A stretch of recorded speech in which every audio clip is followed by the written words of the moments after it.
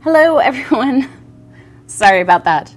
So someday I will figure out how to push all of the proper buttons for live stream. Until then, you get to deal with me kind of hobbling along. So I know you didn't get to see the materials list, but it is in the video description below.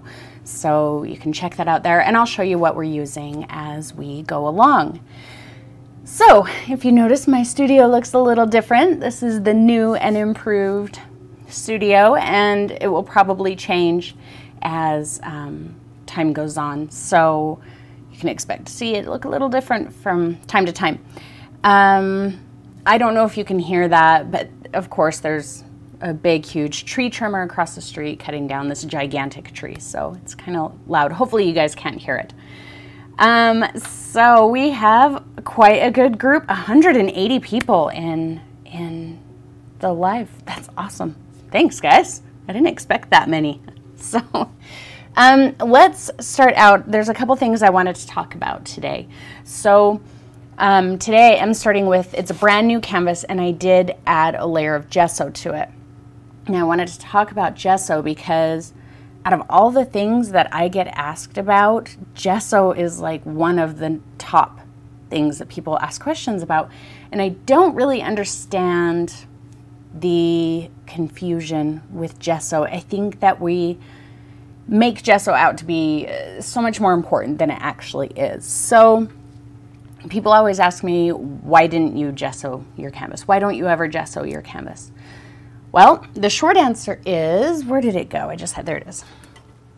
A canvas that you buy prepared, this is a brand new canvas in the package, that is gesso. It has gesso on it.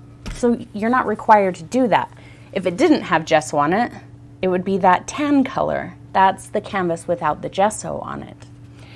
So I add gesso sometimes if I want to change the texture. So for today's painting, I want a little bit more tooth. The canvas, the gesso that comes already on the canvas is a little more smooth than I like when I'm scrubbing. So I added a little bit more gesso.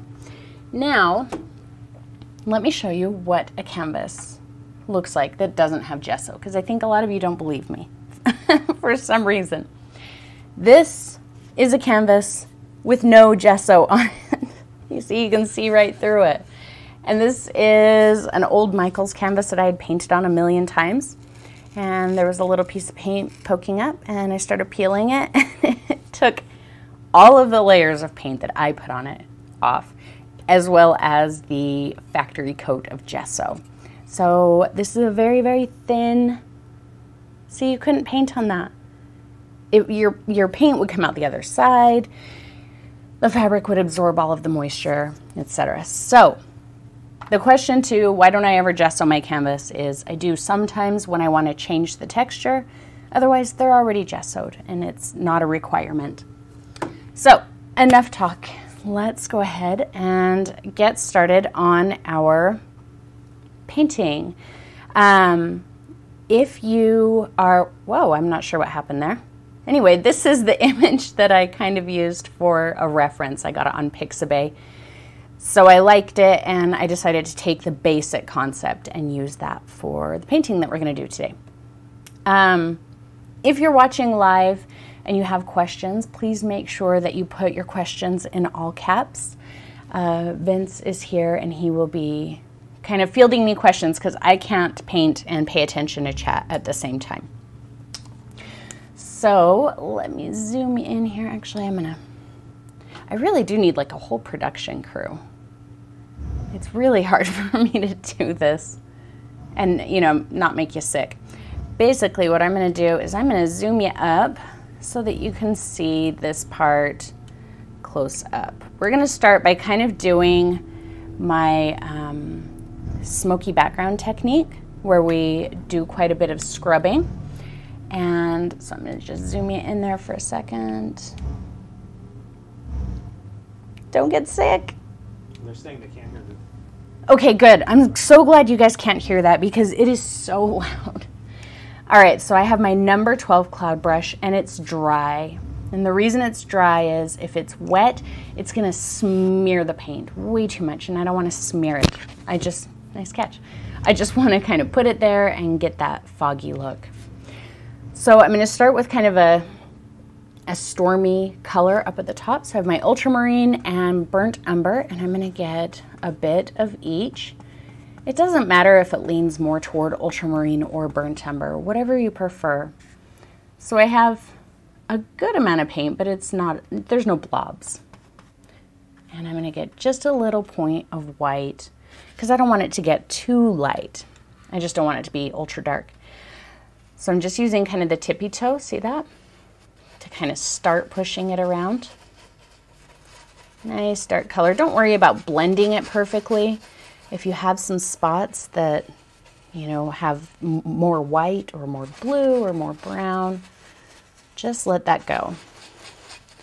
You just want the overall dark and light of a stormy sky. A little bit more of that blue-brown, a little bit more white. And every time I go back for more, it's going to be a little different. Sometimes I might pick up more white, sometimes more brown, more blue. But notice I deposit that color outside of the area I just finished. And then once I've gotten the bulk of the paint off of my brush, then I can lighten my pressure to that tiptoe pressure and kind of scoot into that first section. Kind of take it onto the toe and scrub it in a circle if I'm having a hard time getting down into the texture. There we go. See, that spot was more blue than the previous section, and that's perfectly okay. Don't micromanage your colors. Just let them do what they're gonna do. You know, if you pay attention to like a super stormy sky, there's gonna be all kinds of colors in there. You know, it's not always just a solid color, just, you know, darker versions of gray. You might have some blue or even peach, just really interesting colors in your sky. So if you get some blue, that's okay, or some brown. All the way across the top here, I'm generally keeping it this darker color. I may kind of make some surprising little spots here and there. Like I just picked up, it's just a smear of white. It's not a ton of white. Just kind of have a little spot that's a little bit lighter than everything around it. Keeps it interesting. Somebody did have a question about the brush that you're using. Okay, somebody had a question? About the brush that you're using. You said it was a number 5. Is that a cloud brush? No, this is the number 12 cloud brush. Oh, number 12. Yep. I think she thought you said 5. Oh, nope. Hey, Vince, will you tell me who's asking questions just so I can give people shout outs? Sure. Thanks. So, Mr. Moon is actually here. That was Ellen Surrey. That was who? Ellen Surrey. Oh, that was from Ellen. Mr. Moon is here, so you might get to hear Mr. Moon later. I know he's been missing lately, but he's here now. See, we've got some interesting little changes going on in that color. I'm just going to take you across the top here, and then when I move down into the next section, I'll zoom you out so you can see the whole thing. It's just a variation, you know, of different pressures. You don't want to just, you know, put your paint down and just start scrubbing like that. See, I'm not getting any coverage. It's very controlled. Kind of stick to a certain area, pirouette it like that to get down into the texture, scrub it back and forth like that to soften it, up on the tiptoe to blend it with the previous section. You can even pick up a little bit more, whether it's darker or lighter, to kind of help blend into a section. I think that's really interesting. Just be controlled. I do see sometimes people just kind of do this. They just like start scribbling everywhere. And you're not first of all, you're not going to get coverage. You're going to get frustrated because it's not going to cover, and you're probably going to end up going through a lot more paint. And second of all, even if you do get it to cover eventually, it's not going to look, it'll either look too blended or it'll look too, you know, chaotic. So just be kind of controlled with it. There we go. We can zoom you out a little bit. So I'm going to do the same thing. I'm really picking up the same amount of blue and brown, but I'm going to pick up a little bit more white. So see, I've got almost kind of a blob of white now, and just start somewhere. But I'm starting below where I left off. I'm going to lay down that paint. Now, when I say lay down the paint, I know you probably can't tell, but on your canvas, if you're painting, you'll be able to tell. You can see some texture in there. If I start trying to blend that while I've still got that texture, I'm just going to smear it up into here and lose all of this. So I want to keep kind of scrubbing that until that texture is gone. Once that texture is gone, then I can work on blending it up into here. Gwen has a question. She wants to know what kind of bristles are in your cloud brushes because they never tangle. So Gwen asked what kind of bristles are in my cloud brush. They are synthetic nylon bristles. I know there's like a fancy name for them, and I'm pretty sure DuPont is in there somewhere, but I don't know exactly. But yeah, these ones don't tangle at all. I know sometimes, you know, you get a brush that tangles and you spend all your time kind of combing it out. And I kind of expected that with this one. And I expected that the bristles would get all puffy very, very quickly because, you know, I'm not friendly with this brush. Man, it was made for scrubbing and I make it do its job. And so I really expected, you know, after a handful of times using it, or at least after a couple months using it, that I'd really start to see some puffing out on the ends, and I haven't. And I've been using this brush now. See, I picked up a lot more white that time. I've been using this brush now for over a year, and it gets used. Denise says, I am getting a lot of brush strokes. Is that okay? Denise asks if that she's getting a lot of brush strokes. So I don't really know what you mean by that. Are you seeing your brush strokes on your canvas? That's what I'm So Denise, if you're seeing your brush strokes on your canvas, I'm going to guess there's two things at work here. Three things. I can think of 3 reasons that would happen. First of all, you might be using too much paint. Second of all, you might not be thinning it down. See, remember how I said thin it down, don't see any texture, and then start blending it. And the last thing is you may not have used gesso, or the gesso you used is just very smooth. And that's exactly why I used gesso, was to avoid seeing brush strokes, because when I do this on the canvas out of the package, I do see a lot of the brush strokes. Now right here, I think that's ugly because it's just like this kind of a puffy spot on the dark there. So if you get things like that, please don't freak out and try and keep scrubbing at it, because all you're going to do is make that puffy spot bigger. So we have 2 options, and either one is perfectly fine. It's whatever you prefer. First option, you can come in and grab a tiny, tiny bit of your darker color, and with that super soft tiptoe pressure, go over the edge.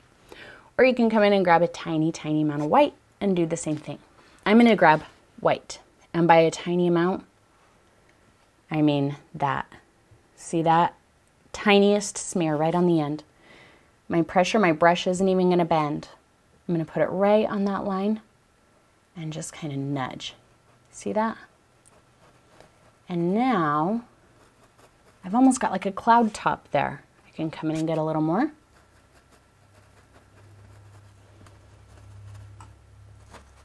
And let's blend this part out.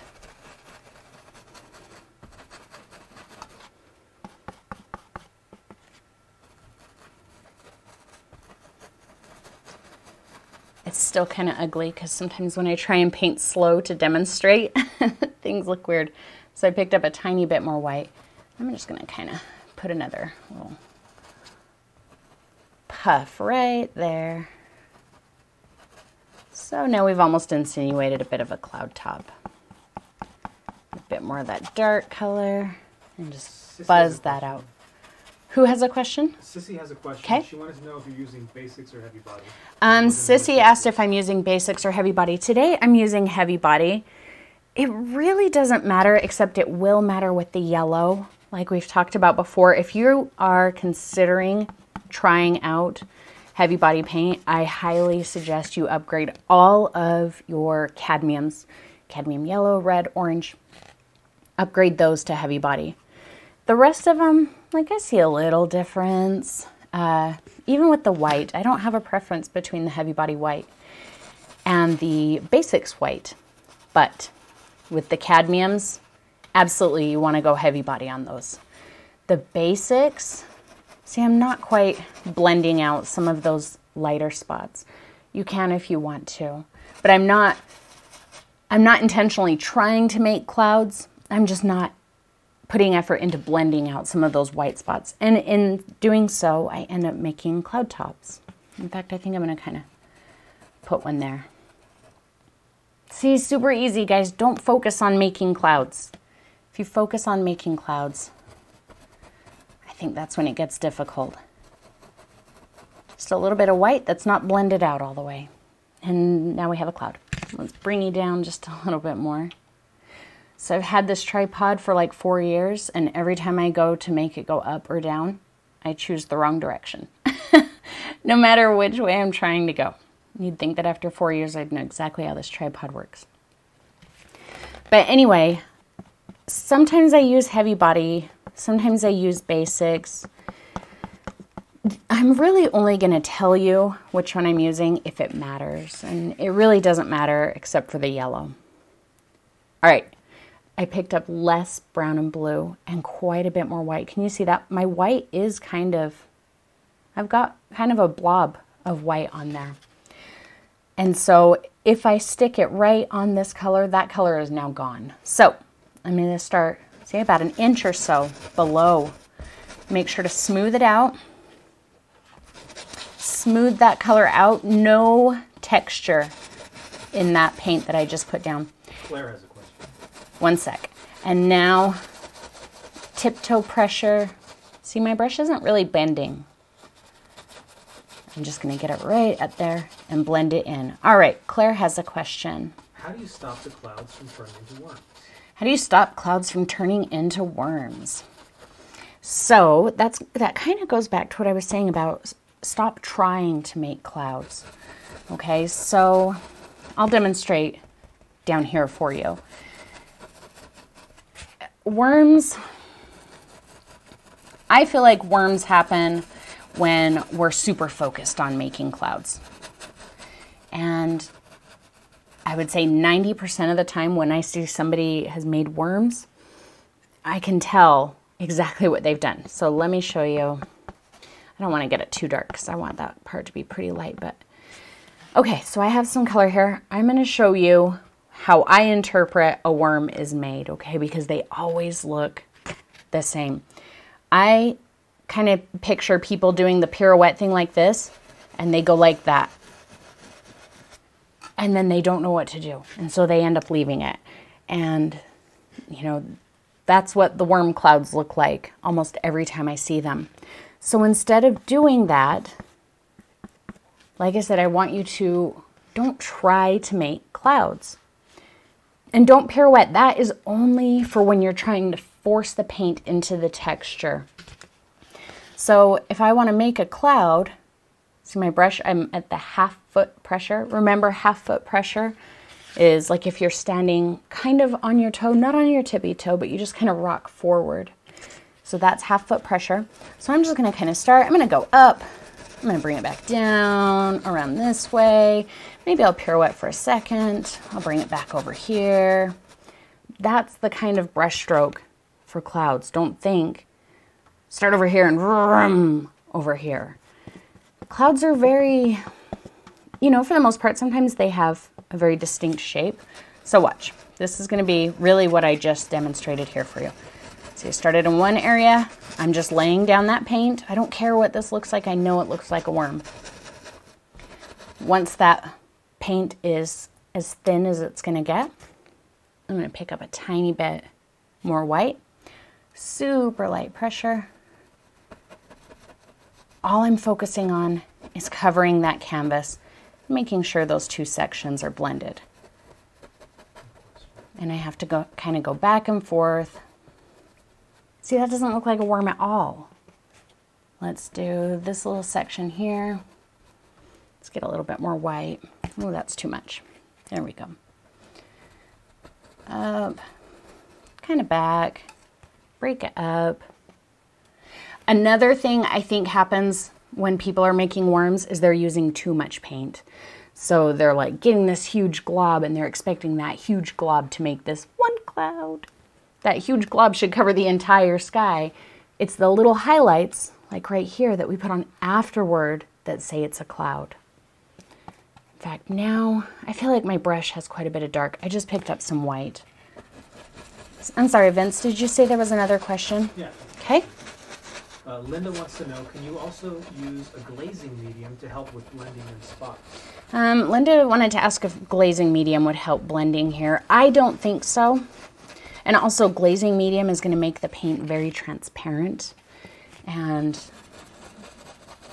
so I wouldn't, but that doesn't mean you can't. I mean, there's a trillion bajillion, that's an actual number, ways to make clouds.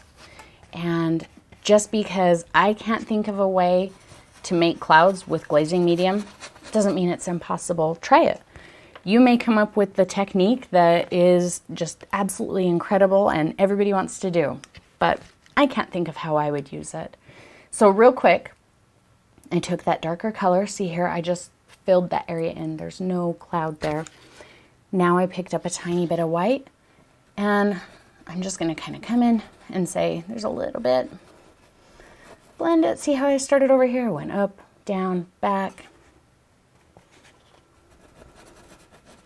That 1/2 foot pressure. See, very scattered. Cloud, no worms. Let's take you back down. See, I did it again. I just got done putting this down and I still tried to do it the wrong way. So we have another question. Two-part question. What kind of gesso did you use for this painting? And secondly, can gesso be used in place of white paint? So what kind of gesso did I use? I just used the Liquitex Basics. The Liquitex Basics gesso. I love this one because it is super dry, super toothy. I've used other ones before that were almost like white paint, like very slick, and I hated it. So if you want a dry, toothy gesso, this one. I buy it in the gallon because I use it a lot. Is there a longevity difference between paint and gesso, white paint? A longevity difference between gesso and white paint? I don't really understand. I don't know what that means. Like, well, I guess one lasts longer. Well, one lasts longer than the other. Like on the canvas or in the jar? I mean, they're both archival. If you're using artist grade paints, they're archival, so they should last, you know, as long as each other. Can you use white gesso for white paint? I've heard that some people do. Sorry, I'm only picking up white here. I still have quite a bit of color on my brush. This is only white, even though I know it still looks kind of brown.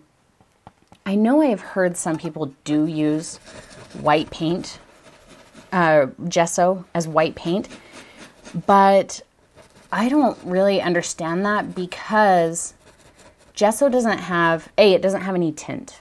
So if you mix it with another color, all you're going to get is tinted gesso. You know, you're not going to mix it with red and get pink, unless you use a tiny bit of red, but it's just pink gesso. Also, gesso is very transparent. It's basically a binder with, you know, like a powdery aggregate in it, which is why it, like, almost like chalk. I don't know what it is exactly, but it's almost like, you know, just a binder with chalk in it. I'm going to pick up the tiniest bit Can you see how much I picked up of that dark color? Almost none. So I just want to blend that out. I think that's kind of ugly. Those questions were from Dina and Rose. Oh, and those questions were for from Dina and Rose. So thanks for asking, guys. I really love it when you guys ask questions, especially live, because sometimes I don't know what to say next. And I want to make sure that I'm saying things that are relevant to what we're doing, so you guys asking questions kind of keeps me on track. I'm just getting a little bit more white. Who had a question, Vince? Tammy asked what brush could she use for the cloud brush. Tammy asked what can she use in place of a cloud brush?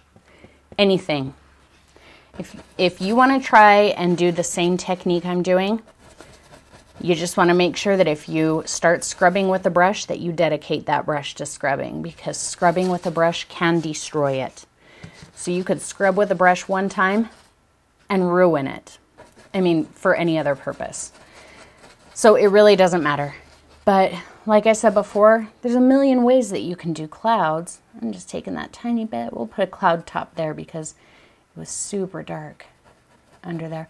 There's a million ways you can do clouds. I mean, I saw Bob Ross make clouds with a fan brush. That was like magic.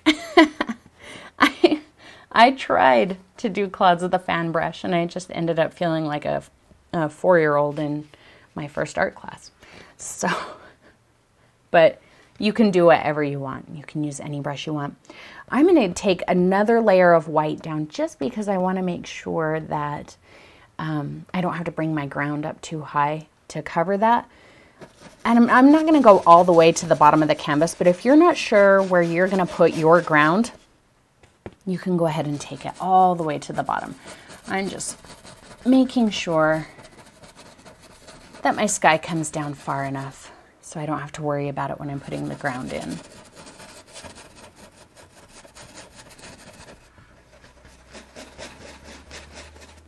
Do we have any other questions, Vince? Nothing right now? Okay, well, I'm almost done here. And then I'm probably gonna mute you for a second because you don't want to hear my blow dryer screaming. My blow dryer is seriously loud. And I just want to dry this so I'm not dragging a lot of white into the ground. I want the base color of my ground to be very true. I don't want it to be muted with the white, and I want to keep it pretty dark. So I want to make sure that this white is dry. But I'll zoom you out. Hang on, I got to clean my brush first. Remember, the longest your brush should ever sit in the water is just long enough to clean it. So clean it, rinse it. I need a paper towel. Timothy asks if you have a painter starter kit with paint and brushes. Do I have a starter kit with paint and brushes? I don't. Brush starter kit. I do have a brush starter kit. Well, it's the detail brushes. And my cloud and flat brushes. And those are both on my website at paintingwithjane.com. And there's a couple brushes that we'll be using here today that I do not have available yet. But I'm hoping they're here pretty quick. So keep your eyes open for those. In the meantime, if you don't have them, just I'll kind of show you what you can use in place of them, or, different ways that you can do it. So I am going to mute you real quick and dry this. So give me just a second.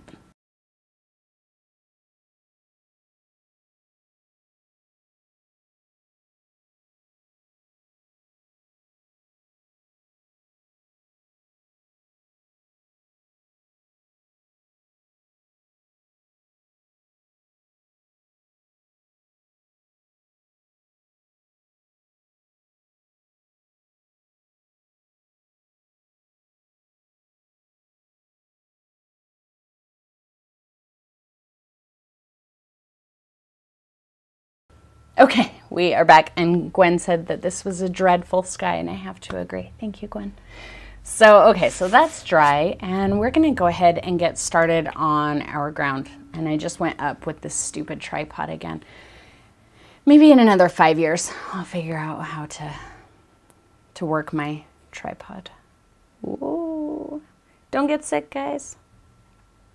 Okay, let's go ahead and get started on the ground.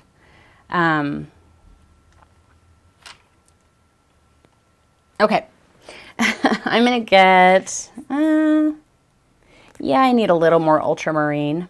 So I'm just gonna put a tiny bit of ultramarine out where I already had it, because I don't care if I get a little bit of brown in this. We're gonna do the ground, so that's okay. And I'm gonna use my cadmium yellow medium. This is the actual cadmium one, not the cadmium free, but I have been buying the cadmium free ones and they're pretty awesome. So if you have avoided the heavy body cadmiums because of the cadmium free ones are awesome. I'm gonna get out quite a bit. We're probably gonna go through a bit of that paint. And I think I'm gonna start with my my 1 inch flat brush, which is, like I said, available on my website. That's a really loud jet. Wet it in my jar and wipe it on the edge. So you know what's funny, you guys, is I have people who, I have my cloud brushes and these flat brushes in a set, and I have people who buy the set because they want the cloud brushes, and then they get them and they use this brush, and this is the one that they come back to me and rave about. It's a pretty awesome brush. Okay, so I am gonna get some ultramarine. As you can tell, I'm picking up a little brown. I don't really care. Ultramarine, loading up with it, and just a little bit of yellow. I want this first green to be very, very dark. I'm going to use the edge of my brush and just kind of decide where my hill is going to be. I'm going to come up over here, up a little bit, just a very soft rise. And then we'll kind of slowly come back down here. Just very, very gentle. I think that's probably good. Let's throw a little more yellow in there.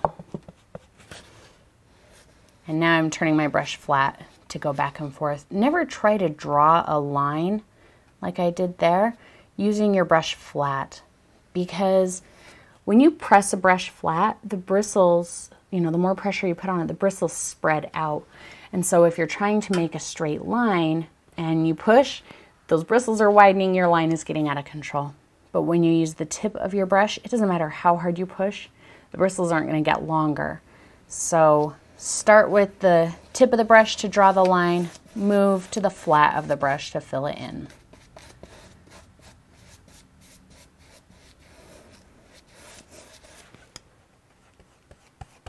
How's everyone doing?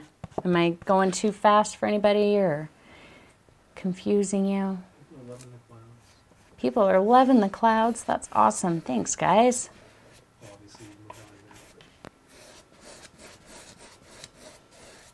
See, so I love to use gesso when I'm scrubbing, like I did up there.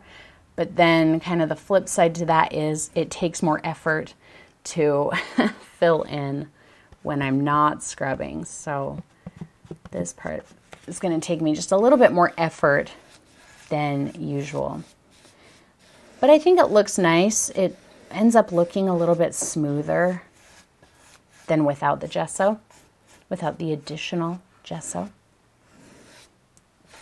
All right. So there's our first color, just kind of the base color for our field. Wash my brush off real quick. And I need to gather my thoughts and see what we're doing next. See, when I do recorded videos, I get to just do all this part and edit it out so you don't have to sit there and watch it. And I don't know where my painting went so that I could look at it. Hey, Vince, can you grab the canvas and put it up on that easel back there so I can see it? Yeah. I'm going to get a little bit more burnt umber. You want to show it to them? All right, so I think before we start adding any highlights or anything, I'm going to do the road. Let me see if I can move this so it's not quite so angled for you guys. Maybe that's a little better. Let's just block in the road. Now this road is going to look horrible, and I am probably going to make some huge changes to it later. And so I tell you that because if your road after this part looks terrible and you're like, what have I done? I've already messed it up. Don't worry about it, because we're going to change it later. I am going to get,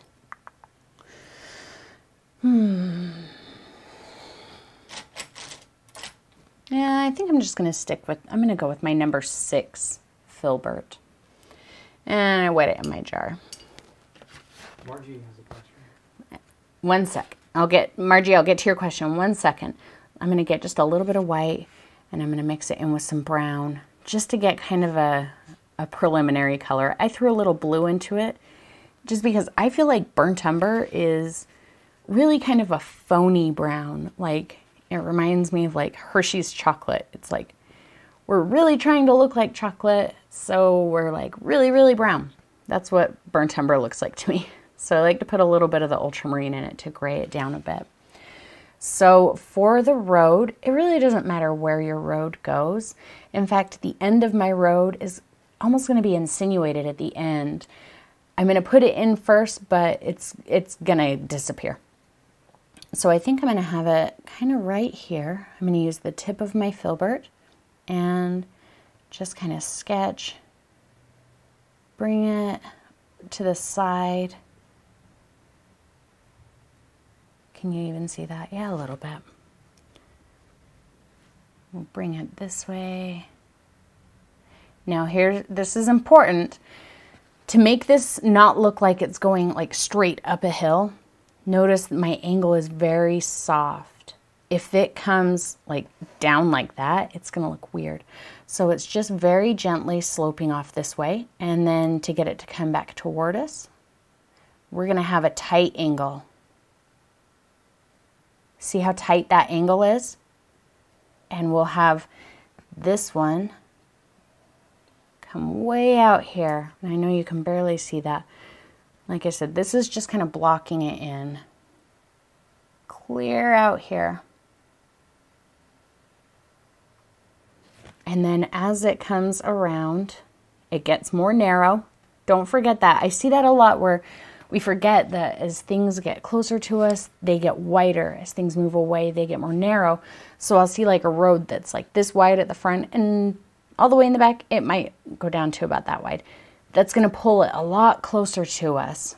So my second piece of the road, because we have like wheel ruts, I'm just going to kind of come off of this shape so I can get my bearings.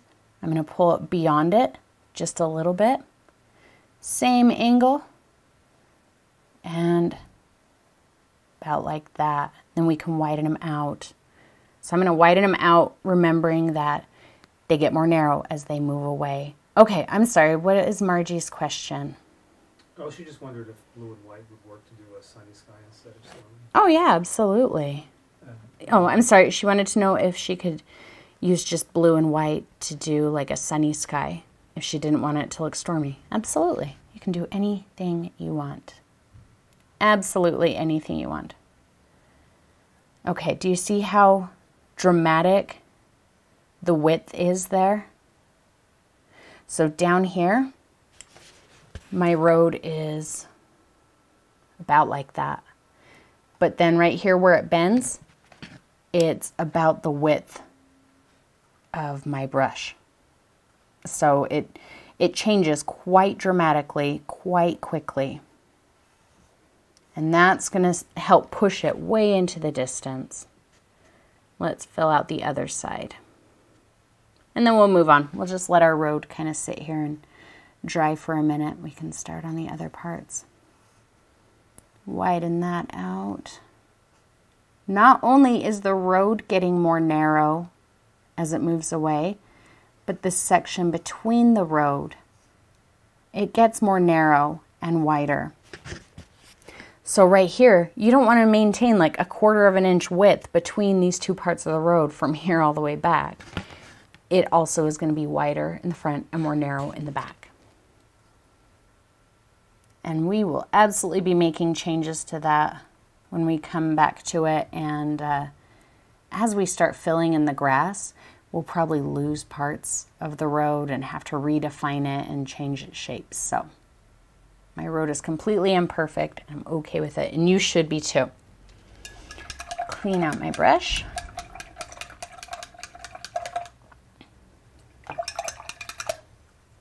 Okay, I am gonna go to, this is my 1/2 inch filbert.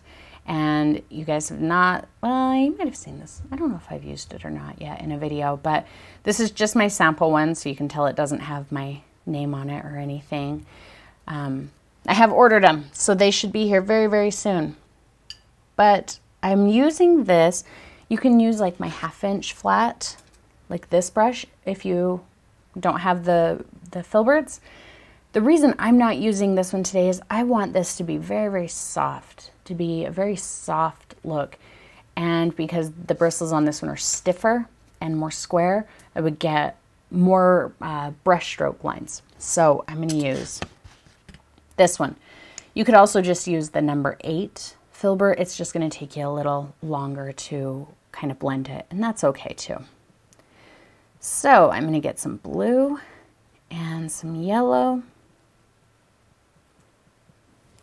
and a little extra water so it's nice and smooth. And I'm going to use the edge, so just right there on the edge, and just kind of start defining where my colors are. Just short brush strokes. They're a little longer right here where I'm on the horizon.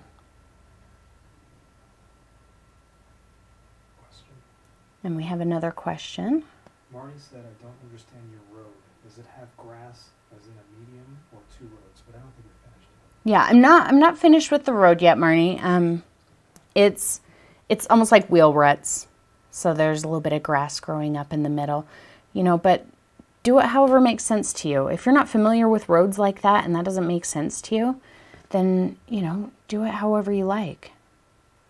See, that I picked up was a little bit more yellow, and that's okay because this is grass. It's, you know, wild, and so it might look a little different from place to place. But see, I'm using these kind of short brush strokes, and each one overlaps. See that? How they're all overlapping? And then where I have like kind of hard lines between the 2 colors, I can come back with just softer pressure and just kind of smear that. So right there. And if it's just not blending, man, that sky must have been a little wet still because I am picking up a little bit of white. If it's still just not blending, pick up some of your darker color and there. Now remember that the vast majority of the time you get to say how something moves by your brush strokes. So you don't want to come and fill in this hill with up and down brush strokes because that's not going to look like a hill. You want your brush strokes to follow how you feel like your hill moves, and you get to decide that. So here, because we're kind of at the top, so my brush stroke is almost arced a little bit. As I start coming to this way, it's kind of arced the other way, kind of comes down and swoops over, and that helps it say that the hill is moving downward right here. See? Like that. Carrie wants to know if you're going to put a creepy tree on it. Carrie wants to know if I'm going to put a creepy tree on it. He's creepy-ish. The tree in the image that I showed you is not my favorite. I did that late the other night just in an effort to get it done so that I could get an image out. And the next morning I looked at it and was like, oh, that poor tree looks like it's about to fall down the hill. So this tree won't be falling down the hill. And there's discussion in chat that this painting so far is reminding me of John Denver's Country Road. Aww. Everybody said that the painting reminds them of John Denver's Country Road. That's awesome. Thanks, guys. I'm not getting too specific with my colors just yet. Mostly I'm defining the shape with my brush strokes. I am putting a little bit of effort into, you know, it's darker over here, it's a little lighter over here. But I'm not trying to get it right the first time around. I think sometimes we get frustrated when we're like, oh, it's got to be darker right here and lighter right here. And so we try and do that and get it right the first time. And when it doesn't come out right the first time, then we get frustrated and we quit. But remember, guys, you can do as many layers as you want. You can always come back and add more. Let's keep it a little darker back here. I'm getting rant emojis. I love rant emojis. So here real quick at the road, I'm not stopping like right at the road. It's overlapping my road a little bit. If this is like an old country road, the line between the road and the grass may not be very well defined. You know, as the road gets used less and the grass grows a little wilder, a little extra water. I'm really just picking up yellow now. I still have green and blue on there. And no, I don't want to do that yet. I was going to start really working on the highlights, but we still have to do the other side too. So same thing, a little darker up here to the horizon. Brush strokes indicating the movement of the ground. So if my brush stroke goes down, my hill is moving down.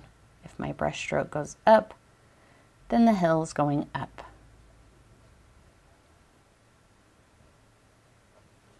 Let's get a little more yellow there for this part.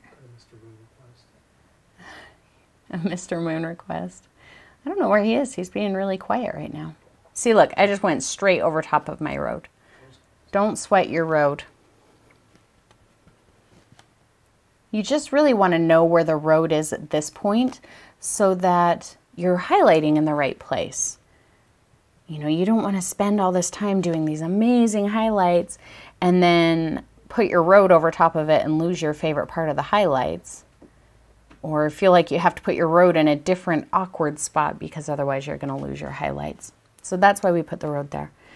I'm going to get just a bit of this darker color, and this indicates some of that in the little grassy area between the ruts of the road. A little bit lighter.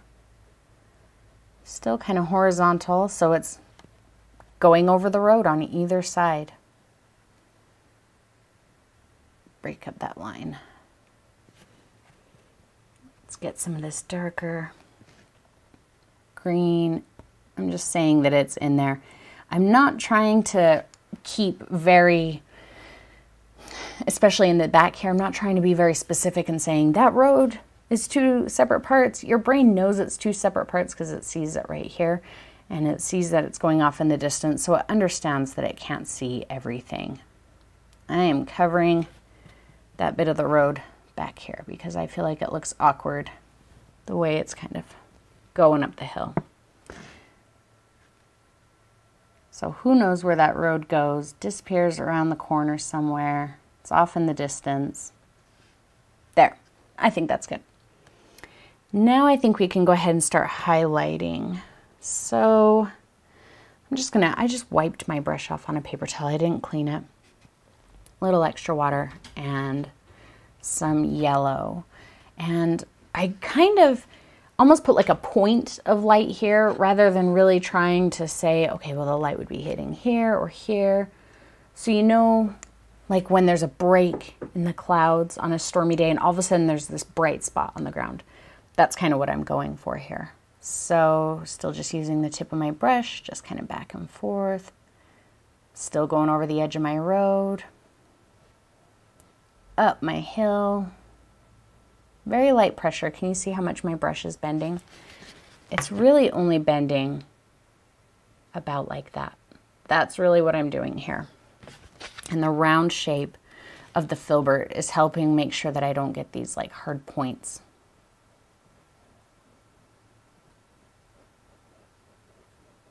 And I'll just let that kind of fade out as the paint wears off.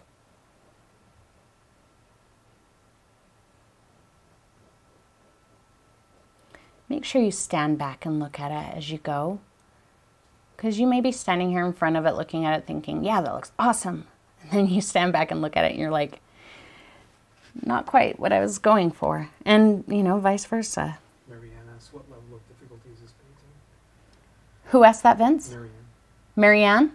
Marianne wants to know how difficult this painting is. I will probably put it in my level 1. I don't think it's terribly difficult. You know, had we spent a little bit more time really focusing on clouds, then I might put it in level 2. But it's really hard for me to answer that question because, you know, I've seen brand new painters do things that a lot of people have struggled with for a long time.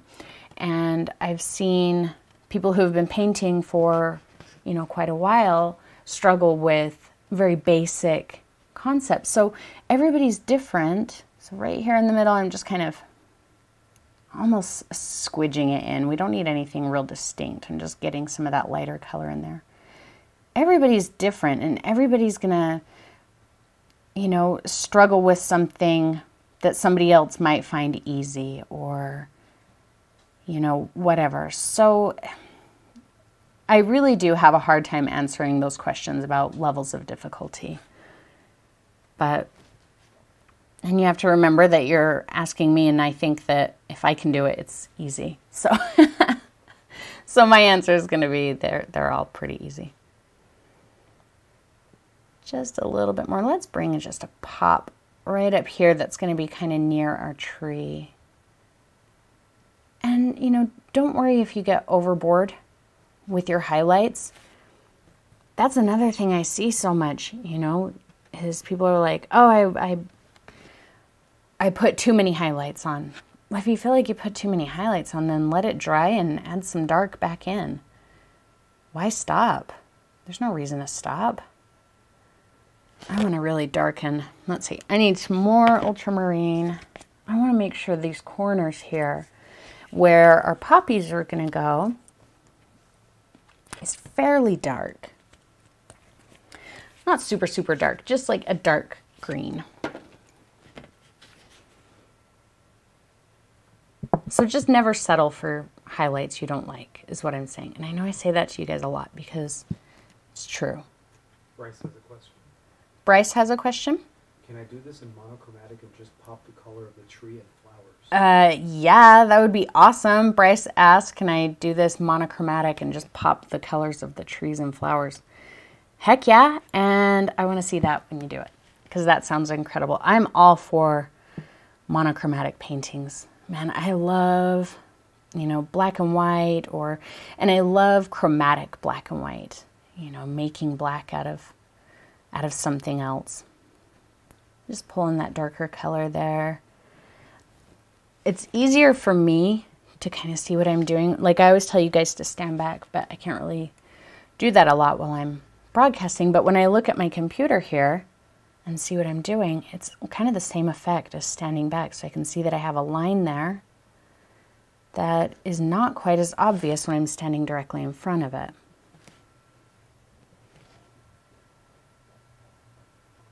There we go. Much better. And then we need to darken this just a bit right here in the front.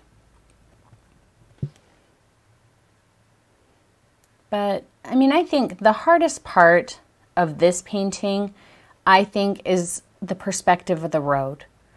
And not because that's difficult, but because our brains fight us. Okay, so your brain says, okay, the road is the same. Like if it's 10 feet across here, it's 10 feet across over there. And so it tries to make you believe that it's 10 feet across or whatever all the way back. Even though your eye, when you look at it, you know what you're seeing is it's super wide here and it's super narrow right back there. And so there's kind of this fight there between your eye and your brain. And it really boils down to just kind of training your brain to understand, yes, but we're going to say that it's smaller in the back because it's going to look normal. It's going to look like it's the same width all the way back. And your brain doesn't believe that. So just work on that. You know, if you're looking at it and you're like, oh, that looks like it's going uphill, then it's probably not widening out properly, or your angles, you know, as it moves around, your angles might be too sharp. Or if it curves, like here, your curve might be too round.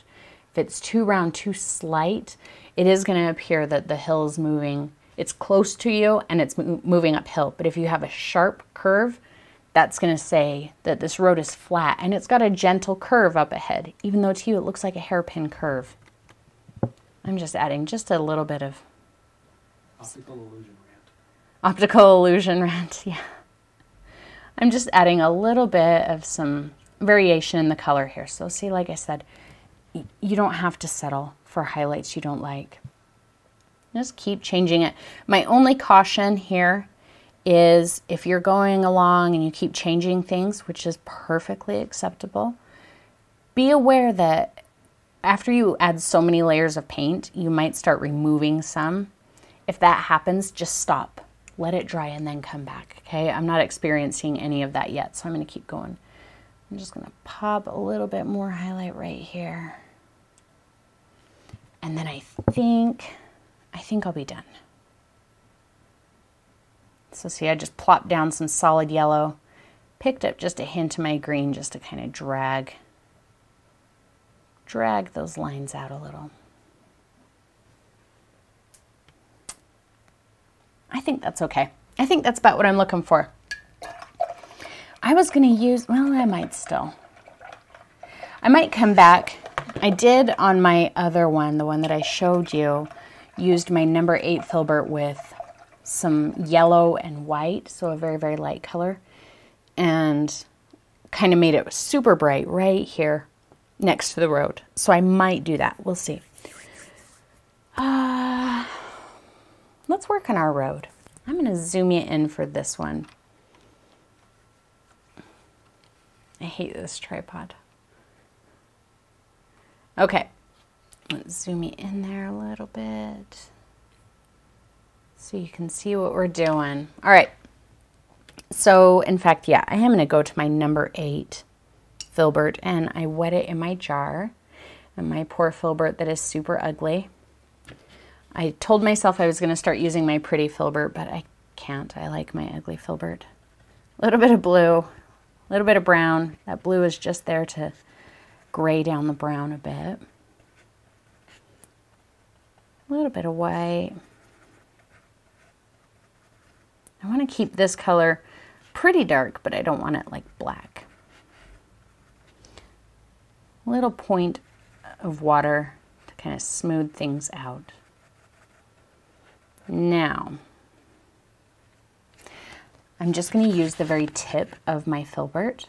I'm not going to use it flat in here. Now, this is another place where your brain is going to want to fight with you, okay? It's going to want to come in here and say, oh, let's highlight and shadow up and down like that because that's the way the road moves.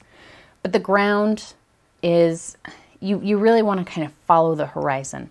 So if it helps you, when you're doing this, look at the bottom edge of your canvas and make sure that all your brush strokes pretty much follow the edge of the canvas, not the shape of the road. So what I mean is, I'm going to come in here and just kind of sketch out where the edge of my road is, okay?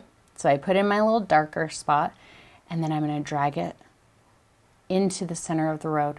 See how my brush stroke is following the edge of the canvas. I'm going side to side. I'm not going up. That's going to help your eye push the road flat. It is now a flat road. If my brush stroke goes up, again, it's going to say, it's going to kind of look like a wall. It's not going to look like a flat road. So again, you can kind of follow it right there just to, you know, drop in that color. But then to smooth it, follow the bottom edge of the canvas. Here we can start covering up some of that green that got dragged out into the road. Maybe I'll just come back here and just indicate. That was more than an indication. That's all right. Indicate a little bit of some darker spots in there Did we have any other questions, Vince? It sounded like you were getting ready to say something. We have shout-outs from Ireland, South Africa, and Denmark. Oh my gosh. We have people from Ireland, South Africa, Denmark, all over the place. And Nebraska. Tennessee. You guys, I could get used to doing this live. You know, sometimes when I record, again, follow the bottom edge of the canvas. Sometimes when I record, you know, there's an amount of disconnect that I feel from you guys. But being able to talk to you real time while I'm painting kind of helps me understand. Sometimes, you know, sometimes people ask me questions after the fact, you know, about a technique or whatever, and I don't really understand what they're asking. But when you guys can ask real time, that's really helpful to me. So I like being able to have that. I'm going to grab a little bit more white and just mix it in with that color I was just using. I just want a lighter version. If I accidentally pick up some of that yellow, I'm not worried about it. That might be too light, but we'll see. We'll start with that and see. Now, I just kind of decided on one side of the road being darker than the other side. You can do it however you like. So I did this left side on both pieces of the wheel rut darker, which is going to kind of help say that the wheel rut is curved a bit. Back here, because the road turns, I switched it so the dark part is on the other side. It doesn't really matter, you can't really see it back there anyway. Again, following the edge of my canvas. I'm almost scribbling. Can you see that? There's not a lot of paint coming off of my brush there. I'm just going like that. And because my brush is super old and just like beat, it's scratching rather than, you know, laying down a nice solid line of paint. And that is why I refuse to stop using this brush. I love that. If I, you know, if I need a nice sharp line, I've got another brush, but I like my cruddy brush. Does what I want it to do. Still just kind of laying it down on the opposite side of the road, straight out horizontally to blend it in with the other side. Don't worry about your grass. Just like when we laid in the grass, I said, don't worry about your road. Don't worry about your grass.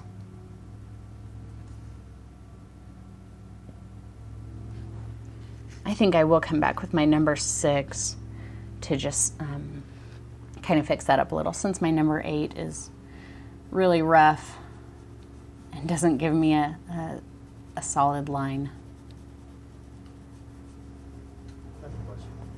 We have another question. The Butcher's Wife asks, when Jane mentions her number 1 flat, etc., what are the corresponding brush numbers?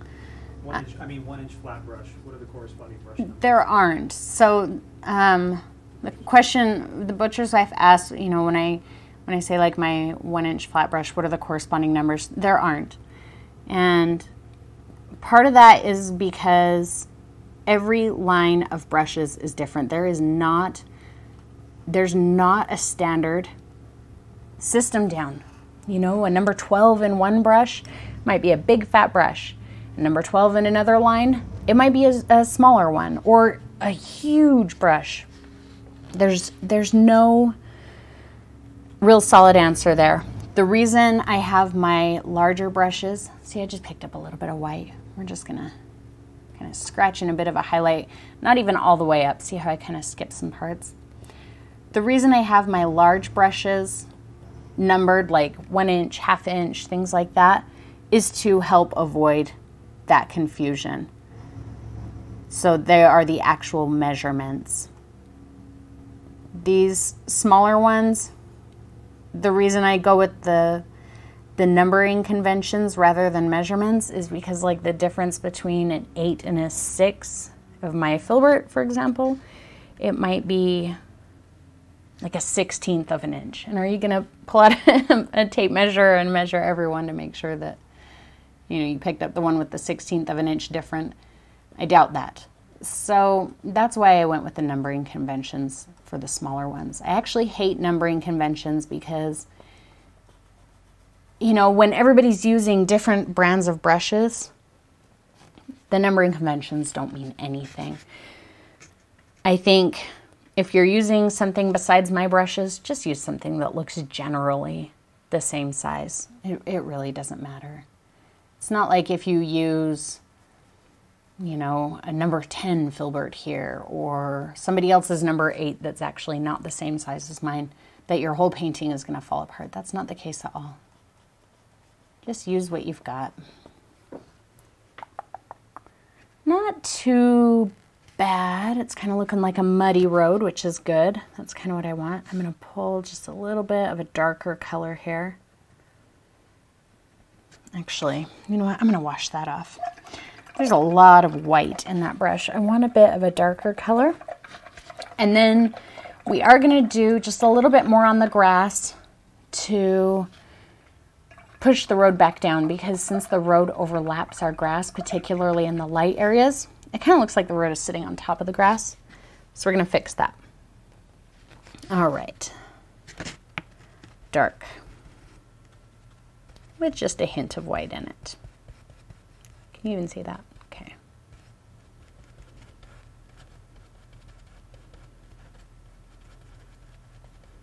All right. Again, just the very tip. Just a very light scribble just to get rid of some of those areas that I felt like were too much. Make sure that you go nice and dark, like right here, because that helps drop the road down.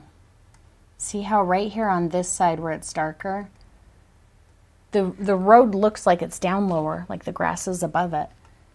And that is all just because we have a dark color there. So go nice and dark.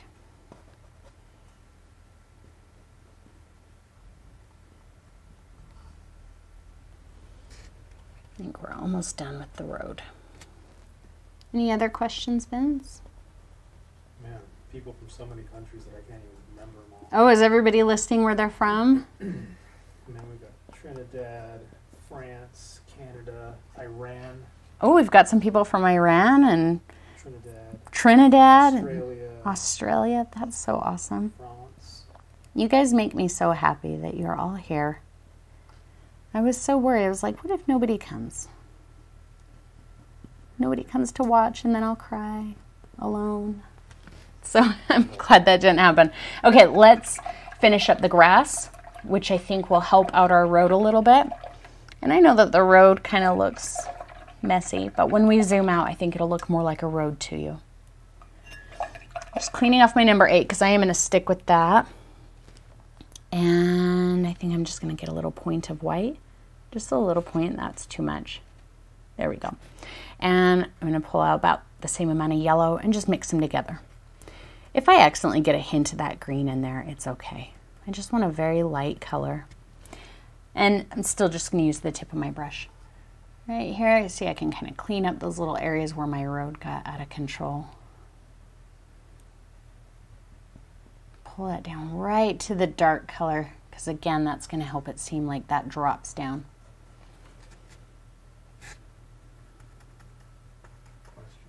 We have another question.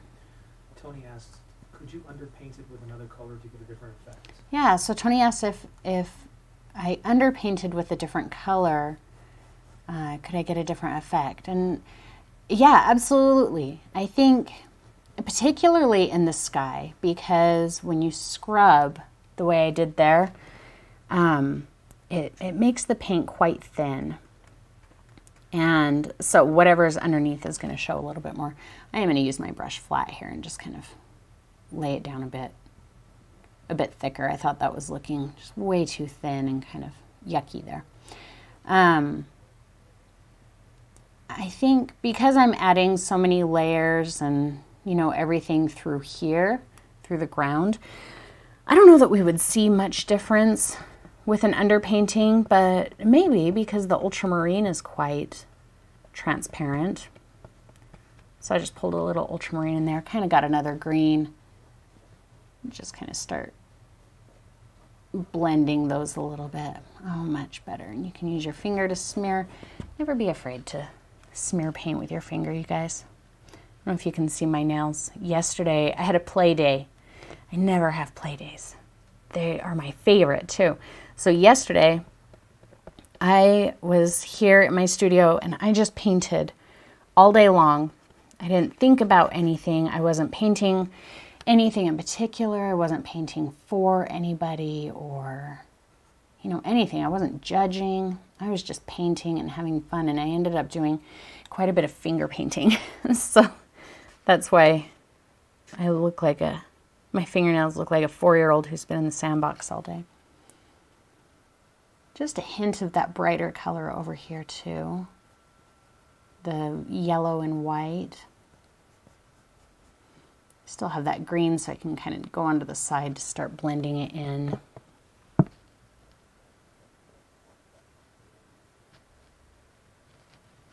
Oh, let's turn you a little bit so you can actually see that part, huh? I think, now that I'm looking at this, we need to add just a hint of some lighter color, just right here where the road turns.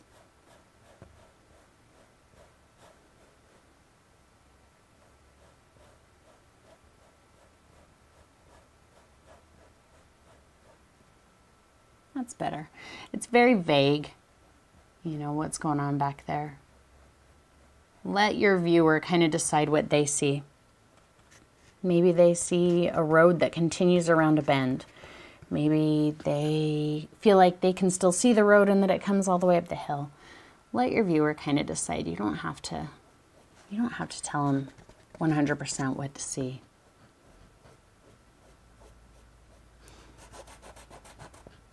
I feel like I'm kind of losing my colors there. So I might need to clean off my brush and step away from it for a minute. We'll see how this part goes.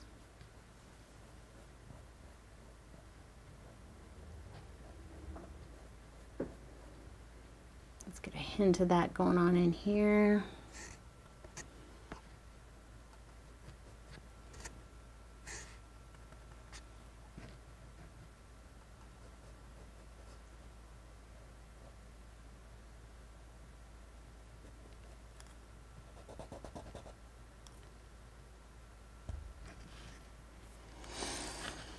Not terrible.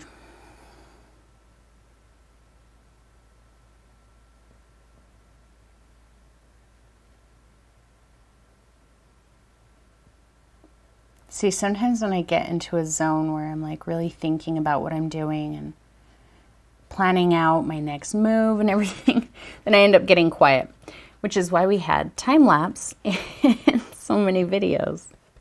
That was where I just had nothing to say because I was practically painting with my tongue hanging out of my mouth in concentration. I think that's good for now. I'm gonna let it sit, and while we work on the other elements, I'll kind of judge it from there, and then we may end up coming back and touching up a couple things. You know, we still have a bit of, like, our road looks kind of on top of the grass right here, but we're gonna put the flowers there, so I don't want to spend a whole lot of time doing anything else right there because it's just gonna get painted over. So let's zoom you back out. How's everyone doing? Oh look, I got my tripod right the first time. Yay! They really like the zoom. Good. See, now I feel like that road just zoomed out a little bit. It looks so much better than when I'm like right down in here painting it. And it has a lot more dimension looking at it at a distance. To me, it really looks like it's dropped down a bit from the rest of the ground. So I think I'm happy with the road. Let's work on our tree. So we're gonna put our tree right in here.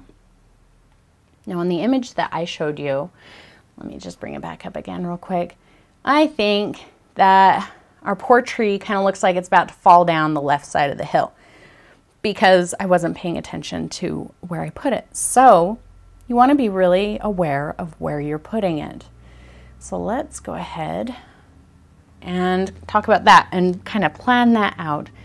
I'm going to use I think I'm gonna use my number 8 to start with. But what I'm gonna do is, and usually we kind of start with the trunk and the branches, but this tree is in the distance and we're gonna put very little energy into creating details on the trunk and branches here. So I'm actually gonna start with the foliage, with the top of the tree. We'll do the trunk after. So we wanna make sure that we're putting the tree on the high point. That's what I didn't do properly on the other one, kind of put it off to the side a little bit. So let's see, the high point of my hill I feel like is right about here. So my foliage is gonna go right about in there. I need more blue. Again, going through a lot of blue. Okay. Again, I'm gonna do my blue-brown mixture, so kind of a chromatic black. There we go. So some ultramarine, some brown. Just get a nice dark color. It doesn't matter if it leans more one way or the other. I'm gonna pull just a little bit of yellow into it because it is a tree, so we want a hint of a green tone to it. Okay, so my high point is here. I need to step back a little bit, kind of get behind my camera. And I don't want to put my tree too high up because the bigger it is, the closer it's going to seem. So I'm going to keep it kind of small and pretty low. So I'm just using the tip of my filbert. Just going to make like little dabs, okay? Make sure the high point of that tree is right over the high point of the ground. This is just the underpainting of your tree. You can keep it a little bit smaller than you actually want your tree to be because you can make it bigger when we start adding the foliage, like the highlights and everything.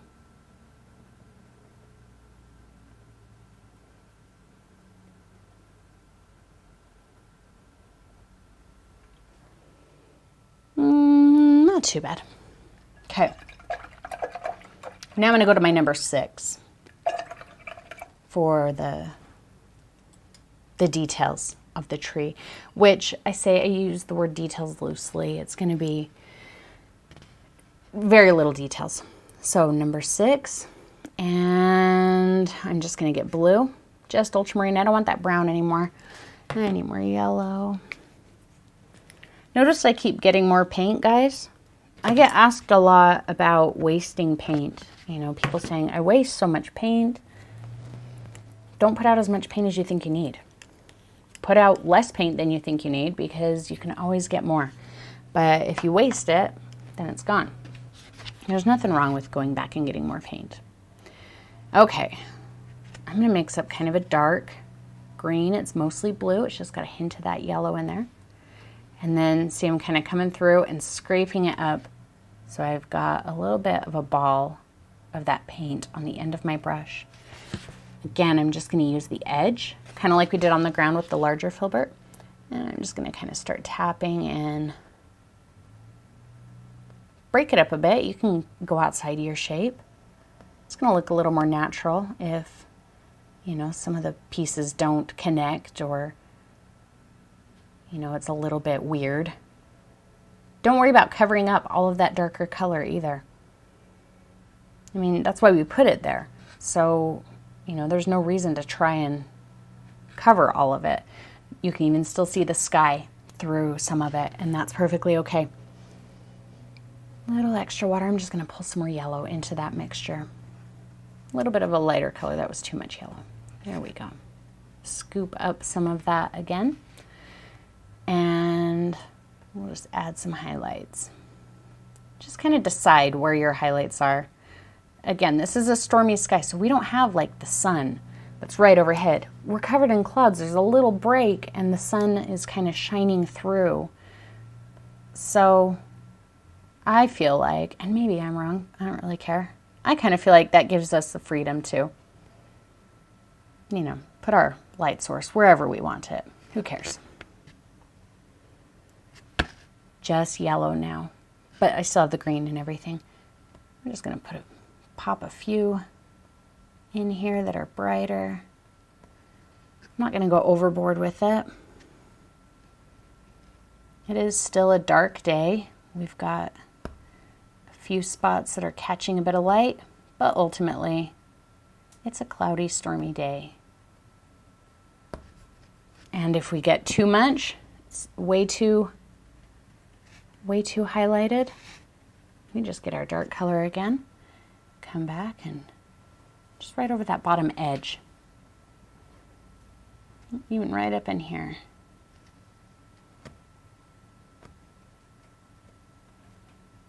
See? Yeah, I like that. Much better. I'm going to keep this area pretty dark right here. Just kind of tapping with the edge of that filbert. I think that's good. Let's add one little bit of highlight right there. Good. Okay. Now the trunk, and we're almost done. We just have the flowers after this, and the flowers are going to be, I think the flowers are pretty easy. Even if you don't like the fan brush, I think the flowers will be easy. I'm going to go to my number 3 round. Let's get that dark color again, the blue-brown mixture. Maybe I'll lean it a little bit more to the side of the brown since it is a tree trunk. Now also remember, as things get farther away from us, not only do they get smaller, they get less detailed. So we're not going to go highlighting our tree trunk. We're not going to get super crazy with little tiny branches. We are just going to indicate. Indicate, indicate. And I want to give my tree kind of a wild trunk. I don't want it to just be straight up and down. So I'm going to start right about here, the center of this shape under it, and kind of pull it sideways. Maybe it comes up just a little bit on the ground. And then there's like a little bit of a branch that kind of comes off of it. But do it however you like. If you don't like a gnarly old tree like that, you can do a straight up and down tree. There's nothing wrong with a straight up and down tree. See, I'm just kind of nudging some branches on here. Make sure that your branches can hold up your tree. So I'm kind of taking them out rather than just a stick going right up into it. These branches are spread wide. So we're gonna spread some little branches here kind of wide. See, very, very simple here, guys. I think that's really about it. I'm gonna just kind of nudge that little root up there a bit. And maybe I'll cover the base of it just a teeny tiny bit. Make it look a little more natural. A little brown or blue, a little yellow. And just kind of right there. A little more yellow.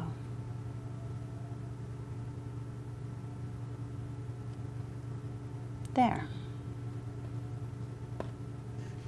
I think I like that. All right, we are ready to do our flowers. So let me clean off my brush. Was that tree creepy enough for you? I know he's not really a very creepy tree. He's kind of a sweet tree, but he's got a little bit of a gnarly trunk, which is cool. People are digging it. People are digging it. Awesome. Thank you. Don't get sick, guys. I need like a fully automated tripod, not one with a stupid hand crank. Okay. You'd think I was a professional YouTuber as good as I am at this. They have those? I guess they have those. Okay, so I'm going to do one side of the flowers at a time so that I can be nice and zoomed in for you here. When I go to do the other side, I'll zoom out, okay? So I am going to start with, I'm going to need some more blue, actually, again. So let me do that. So I'm using my fan brush. If you don't have my fan brush, which as of today you don't, because I don't have them yet, but you can use any fan brush or whatever you're comfortable with making grasses. Just because I'm using a fan brush doesn't mean that you have to, okay? So I'm just going to wet it in my jar. Where are we? There we go. And then a fan brush holds a lot of water. You wouldn't think that it really does. Wipe it pretty good on the edge there. And I've got my blue and my yellow, and some of you may have seen this before. The best way to load a fan brush is not like we load a typical brush where we kind of pull the paint out and squish it like that. So it'll get in the middle and that's it. And if you're trying to mix colors, you'll just get stripes. So what I'm gonna do is make sure that my fan brush is in both colors, and I'm gonna squidge it, side to side, squidge it. Flip it over, squidge it. I'm gonna keep it a little bit more on the blue side. See? Squidge it. That's how we load up a fan brush and how we mix colors. I'm sorry, Vince, what did you say? Is that a made-up word, squidge it? Squidge it? It's a Jane word, and if I were doing an edited video right now, it would have a trademark symbol next to it. Squidge it. Okay, so I have my nice dark color. Now don't be intimidated by the fan brush, guys. I'm really only gonna use about that much of this brush, okay? I'm not putting pressure. That's how much pressure I'm gonna put. That, I'm not going with it, just like that. So, we're gonna come in here with the tip of that brush, and I'm just scratching in some grass, see that? Again, just like with the hill, as things move away from us, they get smaller. That goes for our grass too. So as our grass moves away, let's flip it over and use the other corner. As our grass moves away, it's gonna get shorter. Let it overlap your road a little bit. Now you can't really see that because that color blends in, but we're gonna do a couple different colors. Let's pull more blue in there.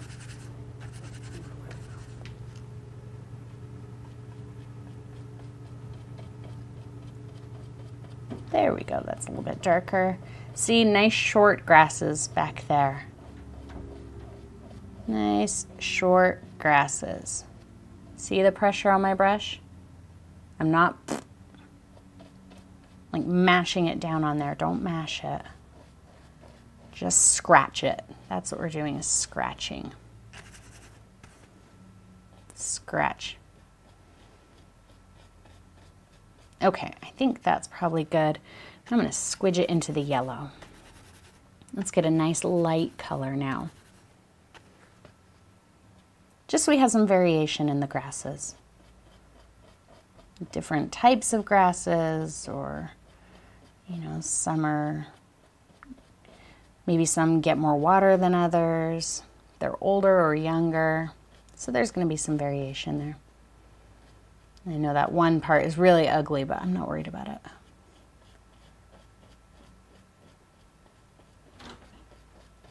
That's happening because I ended up putting too much pressure on my brush, because I'm kind of painting like at a weird angle. There we go. Okay, I think that's good for our grass.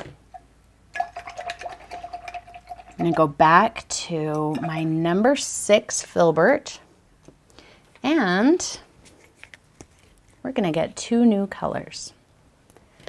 We're gonna get some Alizarin Crimson. We don't need a lot.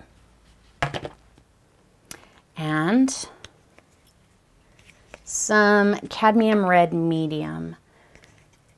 And these 2 colors mixed together make like one of my favorite reds ever. I'm gonna set them right next to each other. I know they don't look like they would make a great red. You know, the alizarin looks really purpley, the cadmium red is almost kind of orangey, but they just make an excellent color. Okay, number 6 filbert. I'm gonna grab a little bit of both and loosely mix it together. I don't need it to be perfectly blended, it's just kind of marbled on there. Now let's talk about how we're gonna do our flowers, because I know I'm gonna see a couple of things. I'm gonna see people who come in and do like this. You know, try and do very specific flowers. Give it a certain number of petals, and they go around like this through the whole thing, and then they end up with these very stiff looking flowers that are all spaced out very evenly. So what we're gonna do instead is, sometimes I'm gonna tap on the edge of my brush, sometimes it'll be flat, but that's a flower, that's a flower, that's a flower, flower. Okay, so sometimes it's made of 1 brush stroke, sometimes it's made of 2, 4, whatever. But again, remember, as they get further, they get smaller.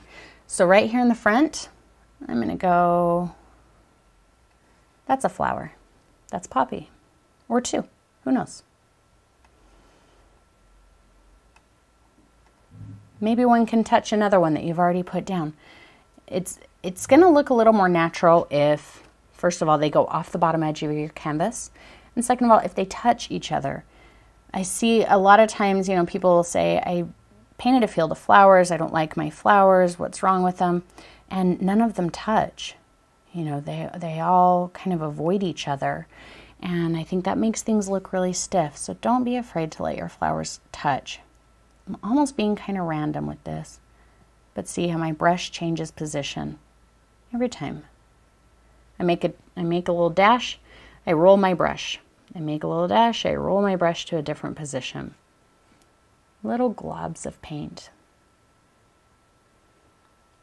You can do tons and tons of poppies, or you can be really conservative with it and just do a few. Now we're starting to get back here.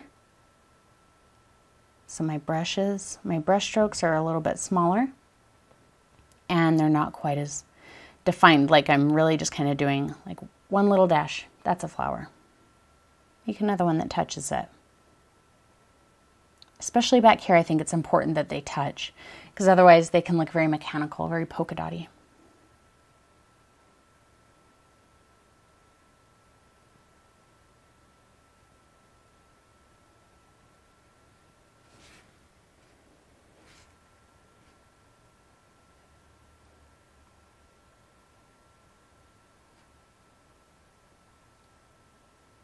I'm in my little zone again. Don't make them fade out at the same spot. If they all fade out right about 2 inches above the edge of the canvas, then you're gonna have like a hard line, and I almost have that. I'm gonna keep this back right about here. Maybe I'll take one more up right here. And then those got a little bigger, so I'm gonna just go ahead and make them a little bit bigger. And we'll take these out. About like that. I think that's good. So they're a little bit more staggered. Now, I'm gonna come in and I'm just gonna dunk into, whoops, where are we? There we are. I just dunked right into the cadmium red, the brighter red. See how I have a little nub of it on the end there? And some of these are gonna get a little swath of the cadmium red, and look at how bright that makes it. Just a really pretty glow. I'm not trying to make new petals. I'm not highlighting all of them. I'm just doing it kind of randomly. Whichever one I feel like I can reach from where my hand is planted. It might get one. It might not. I'm not paying attention to, whether I put one on the one right next to it. None of that. Just placing some. So the Alizarin Crimson is quite transparent. So as it dries, it's gonna get a little bit darker, and the reason for that is because it is transparent and the green is gonna show through it. But the cadmium red in the heavy body paints, not in basics, is opaque. So it's gonna stay nice and bright. It's gonna continue to be very pop color. Just little hints of it back here. Tiny, tiny little hints of it.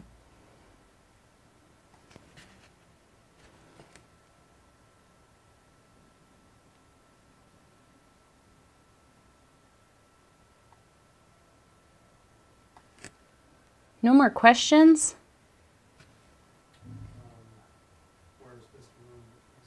Oh, where's Mr. Moon? He's apparently sleeping. And in this house, when Mr. Moon is asleep, you let him sleep. So remember, guys, before when he was at the studio with me and everybody would be like, he sounds lonely because he would meow so much. Well, he's not lonely here because he is best friends with my 70-pound boxer. And he has us. And so he's the farthest thing from lonely possible, and he meows more here than he did at the studio. So he's just a very loud cat. All right, one last thing we're gonna do to these poppies to really make them look like poppies, and then we're gonna move over to the other side and finish up over there. I'm gonna get some more of my blue-brown mixture, very dark. No green, no white, just blue-brown. Kind of a little blob, see it's kind of glopped on there. Maybe 3, maybe a couple more than that, but I'm just gonna kind of touch. And that says, oh look, that's the center of a flower. Just kind of placing them almost randomly. Okay, I did 3, maybe we'll put the tiniest poke of one right there. And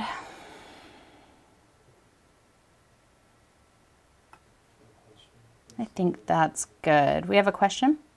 2043 wanted to ask, how do you deal with being broke and being unable to afford painting supplies? How do you deal with not being able to afford paint supplies? Who asked that? 2043. So I know there's nothing more frustrating than really wanting to do something and not having the means to do it. I understand that completely. When it comes to paint supplies, though, I think, you know, get what you can afford. Just because I tell you craft paint is not art paint, it's not going to do what we need it to do, that doesn't mean that you can't use it. You know, if that's all you can afford, like at the dollar store, craft paint and, you know, plastic brushes and paper, and those are your art supplies, then do it.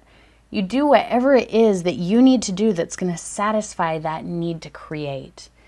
You know, you don't have to use quality art supplies, expensive art supplies in order to make any kind of art. You know, if you're going to ask me what kind of art supplies are the best to get, I'm going to tell you what I think is the best to get. But that doesn't mean that everybody can afford that. So just get what you can afford. Get what you can get your hands on. Get what you can afford, and just create. Do what you need to create. Okay, I mixed up a slightly lighter green than what we have going on here because I'm not going to put flowers in the middle of the road, because if cars driving over this every once in a while, it's probably going to kill the flowers there. So, but I feel like it's just kind of flat looking there. So I'm just going to almost scribble that. Yeah, that's much better. And then just kind of wipe out that back line with my finger.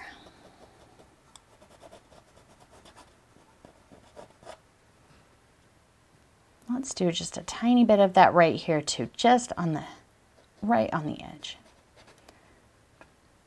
Perfect. Now we're ready to do our flowers. Actually, I'm going to zoom you out while I do these flowers so that you can kind of get the big picture. Because like I said, things look different out, you know, at a wider view than they do at a tighter view. So see, to me, I think that looks more like flowers now than it did all close up. So again, I'm just going to squidge it into some green, 2 or 3 different colors of green, just to get some variation. Just the tip of my brush, just the corner. This side's not going to have quite as much going on. It's a much smaller corner, but we'll get a bit in here. I'm going to pull that back, remembering that my grasses are going to get shorter as I move farther away. A little bit more yellow.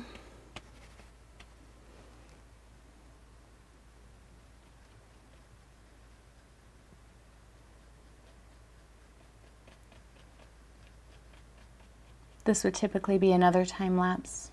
So Vince, tell me something that's going on in chat, questions, or if somebody's following along, any comments they have about their painting. Christy wants to know how you deal with creative blocks. She gets it a lot. Oh, good heavens. Christy wants to know about creative blocks.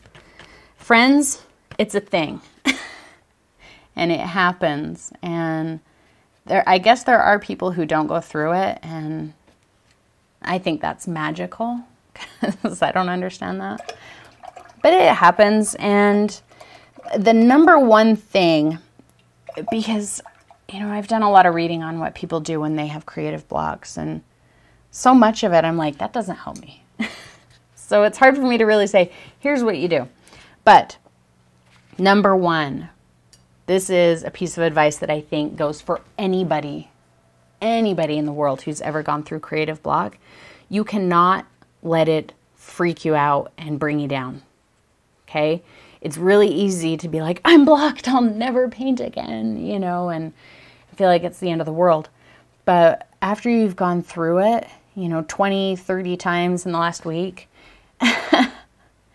you know, you start to realize, oh, this is just part of the process. It just happens, and then one day it goes away. So just take it as it comes, because it will, and then it will go away. And I have found that the more that I stress about being blocked, the longer I'm blocked. So, you know, some of the things that I've heard people say that sometimes it works for me, sometimes not. Try a different medium.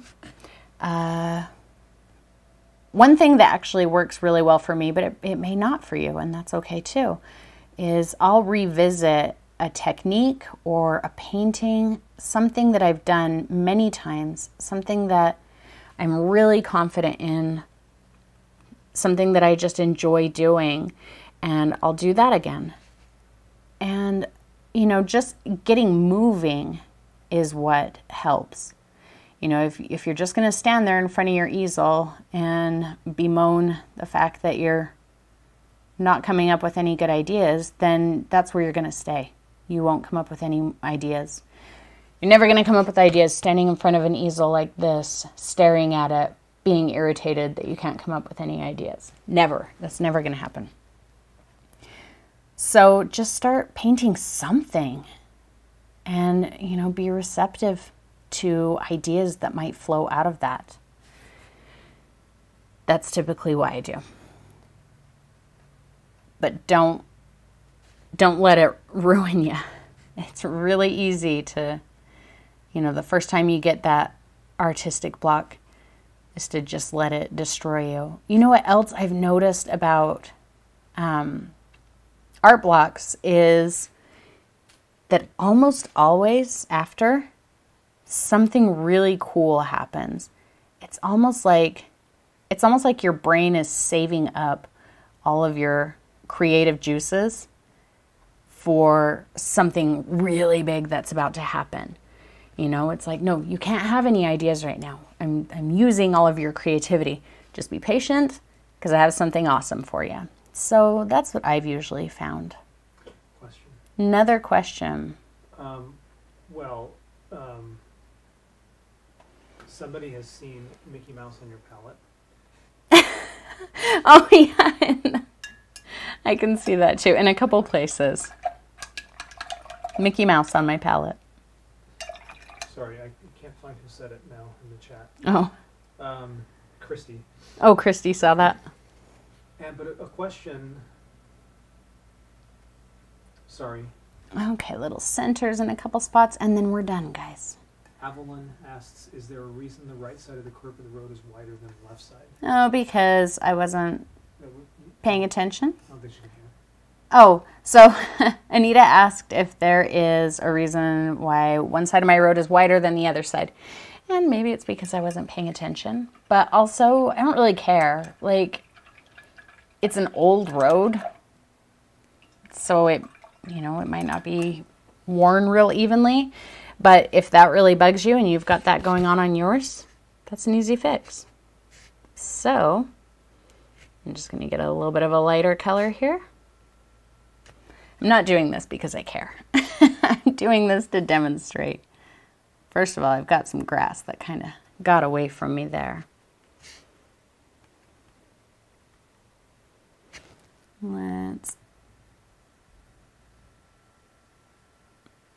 That's a little bit better.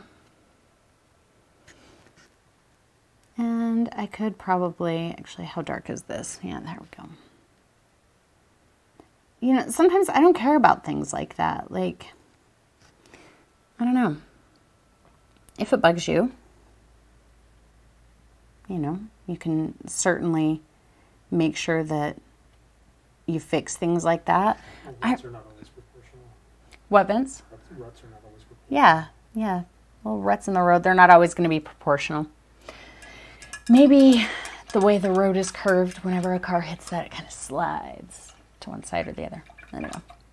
But anyway, so I'm pretty happy with it. I don't really have a good place to sign it, do I? Yeah, I do. I'm going to get my cadmium red because I know it's going to show up nice and bright. I'm going to sign it right here in the poppies.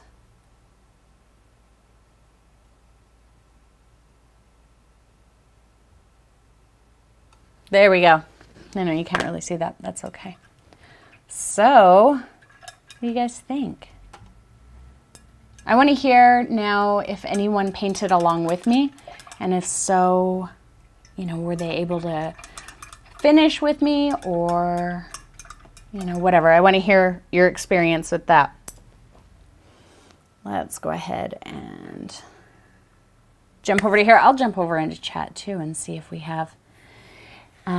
Christy says, any advice on when you have ideas to put to canvas and can't figure out how to start? I have so many ideas but can't seem to get them from head to hand. Again, that's another one of those things that everybody is different. I know a lot of times people will sketch when they have ideas like that. I find that sketching ruins ideas for me personally, but I know that there's people who live and die by sketchbooks. They have to have a sketchbook handy. Another thing is practice. I know I say that to you every time. You don't have one shot to get a painting done, you know? You experiment. Okay, well, this is how I think I'm going to start it, and you do it. And then you stand back and you look at it and you say, I like this, I don't like this, maybe I would like this better, and you do it again. And then you do it again. And you keep doing it again and again and again until you have a painting that you like. How do I know this to be true? It's what I do every single week for you. You know, I'll start with an idea, and sometimes my idea ends up being totally different than the finished product. But I don't worry about that. I'm just glad that I was able to get somewhere. So that's what I do. That's what I think. Who inspires you and what is your favorite artist?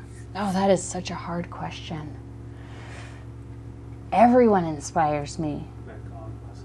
You guys inspire me. Art inspires me. Even if it's art that I don't like, it's inspiring.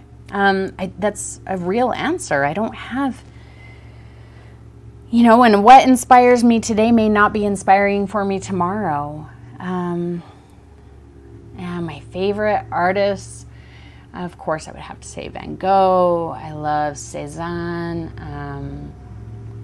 There's an artist that I just found his work recently, and I'm like, why have I never heard of this guy before? And I can't think of what his name is, but his art is very similar to Van Gogh, but with a very like dreamy, super, super moody effect to it. And I can't think of what his name is. And yeah, so what else do you guys want to talk about? Which painting do you prefer, the one you just did or the one that you practiced before? So which painting do I prefer, the one I just did or the one that I practiced before? There are things about each one that I like more than the other, but overall I would have to say I like this one a lot better. I like the sky on the other one. I didn't go as dark as I wanted, and I like the definition of the clouds a lot more on this one. I really like my ground on this one. I did put a little bit more energy into the road on the other one, so I like that a little bit more, but my tree is way better. On this one, it's not sliding down the hill. So yeah, overall, I like this one much better. So yeah, I guess we did this in under 2 hours. That's pretty awesome. I really appreciate you guys being here with me and, you know, hanging out with me for my first live painting. Yay! So hopefully we'll see more. I don't know that I'll be doing all of them live from now on, but we'll see. We'll see what happens. So if you if you asked a question and I didn't get to your question, please feel free to leave it in the comments below and I will get to you, I promise. So I guess we are going to take off and I will see all of you next week. Maybe we'll be live next week too. So thanks for hanging out with me, everyone. Bye.